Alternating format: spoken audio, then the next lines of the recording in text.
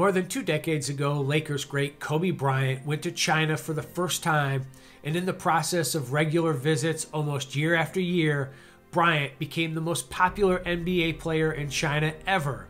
And that's why his massive Chinese fan base was devastated when they learned of his death in a helicopter crash on January 26.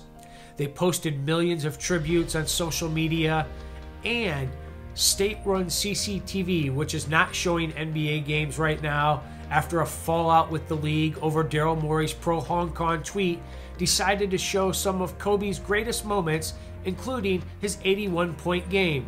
And whenever Kobe Bryant went to China, thousands of people showed up just to catch a glimpse of him, and sometimes it was a mob scene when he showed up at a basketball clinic or a philanthropic event. Just days before he died, Kobe Bryant posted a video on Chinese social media wishing his Chinese fans a happy Chinese New Year.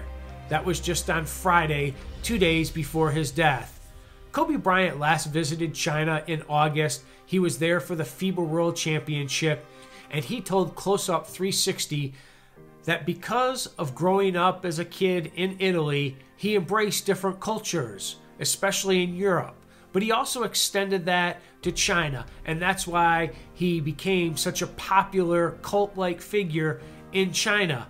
And Bryant is a major reason why some of today's NBA stars, such as LeBron James and Stephen Curry, often visit China for the very same reasons that Bryant did.